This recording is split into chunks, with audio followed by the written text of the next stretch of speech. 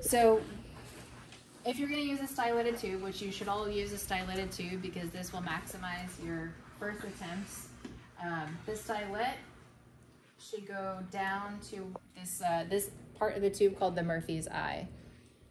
It's a little hole on the side of the endotracheal tube. So when you put your stylet in, that should go all the way to the Murphy's eye. Some would argue it should go all the way to the tip because where you need the most bend is the most distal part of the tube, which makes perfect sense.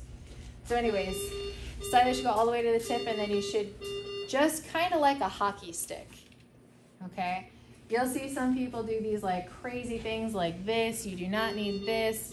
Some people make small C shapes. You don't need to do that. Just a little bit of a hockey stick is all you need, unless you know you have a very anterior airway. So I just want to do a little note about that. That's all. Just so you guys know, that's how you stylet a tube, and that's the angle it should look like.